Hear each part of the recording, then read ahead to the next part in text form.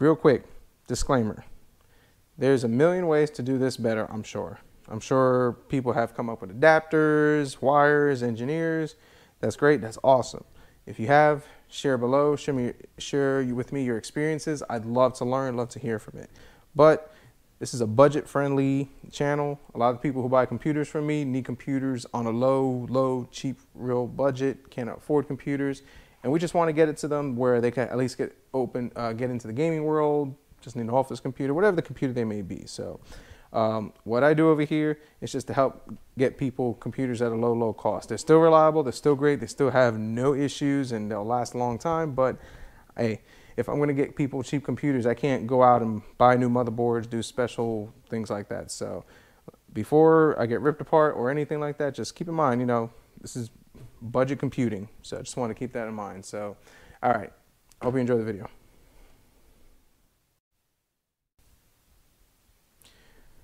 Okay, so I wasn't planning to really record today, but I figured why not.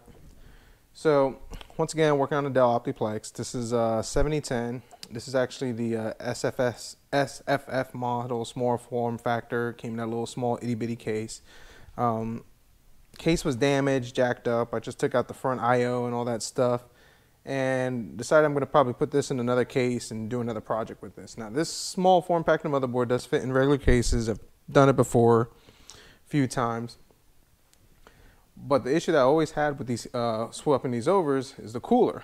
Well, I figured I'd just do a video on this and what I usually do with these coolers. So first issue they're going to run into with these coolers is that it has these proprietary connectors from Dell, but if you get on Amazon, eBay, you can buy an adapter where you could actually convert this multi-pin to a 4-pin, and you'll be fine. It'll work as a PWM, you'll have no issues, you can actually use a regular fan. So that's the first thing you can do.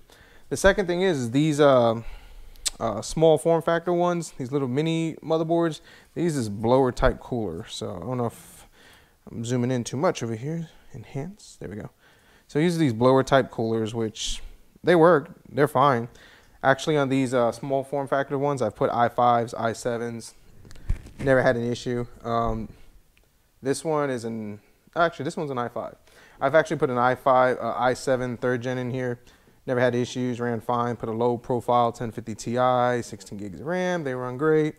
But in this case, the case was damaged. So we're actually going to put this in a normal case, which I actually don't have here, but that's another one. So I just want to do a video on how I deal with these fan situations. So you got two options. Option number one, you can actually use this.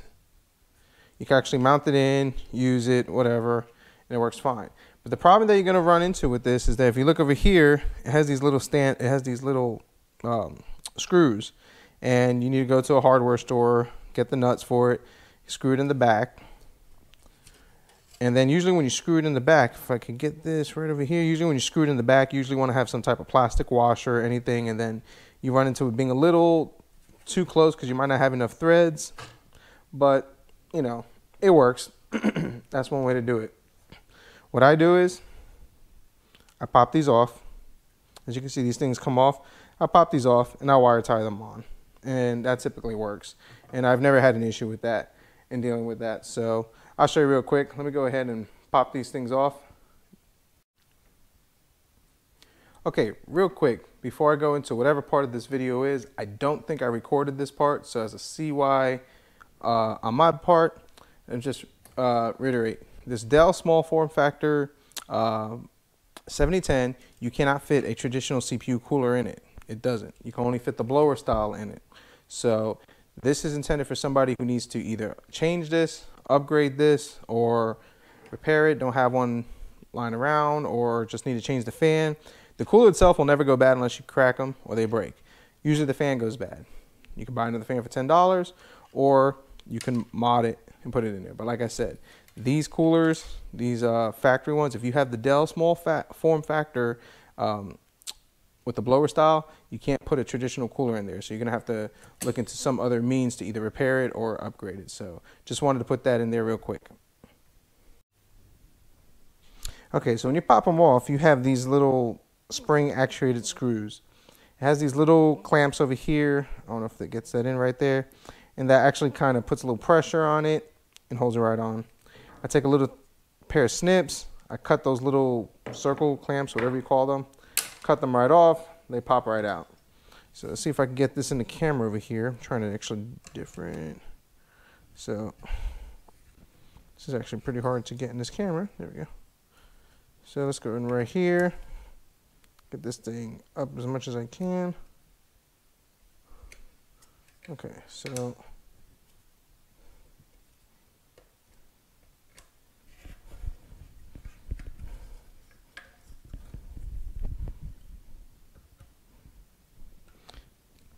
there you go. It breaks right off. So as you can see, took it right off. So let me go ahead and finish this up real quick. Okay, so I got these off. Pretty simple, easy. So here's a trick I do. Number one, make sure you clean all that stuff. I mean, that should be common sense at this point. If you work on computers, make sure you have clean surfaces. I just reiterating that just because, I mean, you never know, people forget. Let me find some thermal paste.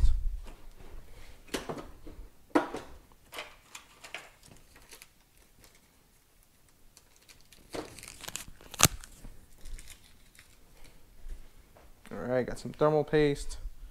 Just pop that in there. All right. Okay, so pieces are off. Very simple, very easy. Just cut them off with a side cutter or some type of cutting tool. Probably pop them out with a hammer, but you take a chance of cracking this, or if you hit it too hard in the wrong angle. Get a wire tie. All right, make sure it's not too thick because the holes over here are a little thicker than the ones on the motherboard, so you got to make sure those are good. Take it, pop it down, put it through one of the holes, like that. Like I said, I got a bad camera angle, but I think we can make this work. And then what you want to do is find the other hole over here. Okay, let's see if we can get that.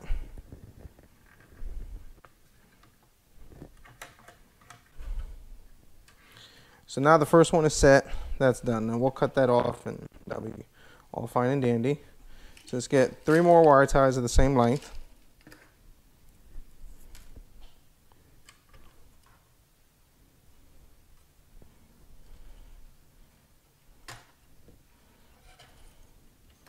Okay, now it's a little easier because we have one side in. So I'm going to go ahead and feed this one wire tie over here.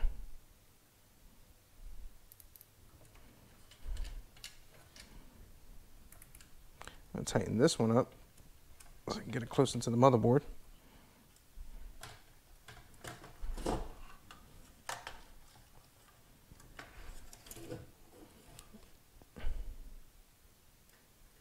There we go.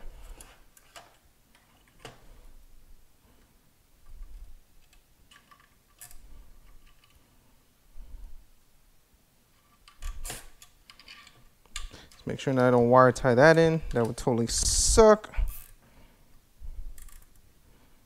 Okay. So now I just want to pull in the pressure from the back. So you see, pull the pressure in the back, and that's actually going to bring this one closer. So when I put it in the case, see these 2 wire ties right over here? Yeah. So if you pull those in, it'll be closer, and it should clear no issue. But we're actually going to get the longer ones and not do it this way. So let me go ahead and tighten these up. I'll be right back. Okay, so they're tightened up. Got them real nice and tight. They ain't going nowhere. As you can see in the bottom, they're tight. I actually measured it with a motherboard standoff, and this actually clears once you push down. I actually put it in a case and no issues. But I am going to get the longer one of these wire ties so I could just have it loop-de-loop and it'll just look better. And I could probably sleep at night knowing that that's done a lot better. So, all right.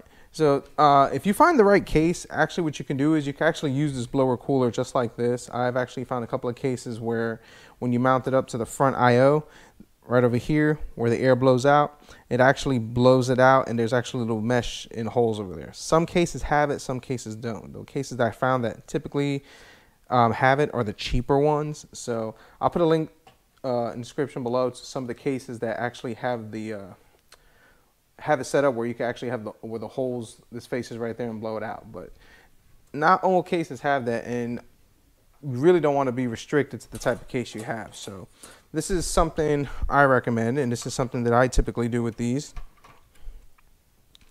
I mean, just depending on the budget, the solution, whatever. Also, sometimes when people have these computers and they want repairs or whatever, it is hard. I mean, it's stinking hard to find these coolers. Yeah, you can buy them on eBay, but then people got to wait for a week and they need their computer now, or they're overheating, whatever the story may be. So, you know, here's a quick, easy solution. Here's a quick, easy fix. The blower comes right off. Take off all the screws. The blowers come right off. No issue there. You can actually put a fan right over here. Just put a normal fan, wire it up into the Molex. You're good to go. So that's another idea too. I actually think I've put an 80 millimeter. I've actually ghetto rigged a 120 millimeter on here, or maybe it was a 90 millimeter. I don't think it was a 120. Yeah, it was about a 90 millimeter or something like that to effect. Put that works. These proprietary Dell adapters right over here, like I said, you could buy them. They're about $3 or $4, and then you could put whatever fan you want over here. Typically, the cases that don't have the accommodations for the vent so it could blow out, because some cases it's just a clear piece of metal, and it's not going to be able to blow out the air or whatever the blower cooler does. So it's not going to be able to get fresh air, blow out air, and then you're limited to the type of case you're going to get. So they have some cases that you can do it. Then you go ahead and use this. You're fine. If not, take it off. Put an 80 millimeter fan. You could probably fit a Noctua. I think it was an 80 millimeter. Yeah, it was an 80 millimeter Noctua fan that I actually put on here. Used the adapter. Actually ran a lot quieter because these things are quite noisy. Ran a lot quieter. No heat issues. Put an i7 in here. 1050 Ti. 16 gigs of DDR3. 256 solid state hard drive with a 1 terabyte. Put this in a little pretty RGB case. You're good to go. So, like I said, these little small computers over here, I see people throw them out a lot. And a lot of times when I see them on the internet, they're about $20, $30. They come with an i5 3rd gen, simple, easy mods. You can customize it, or you can go the easier route and just leave it in the case, clean it up, and just put a low profile video card, which you pay more for the low profile video card, solid state, the memory, and it still works as good. But most of the time people want a fancier, prettier case, especially that's what sells and that's what people like. And sometimes people bring me their cases and that's what they want me to do with their old Dells. So just wanted to record this, just quick tip on anybody trying to use this motherboard and running into the CPU cooler issue.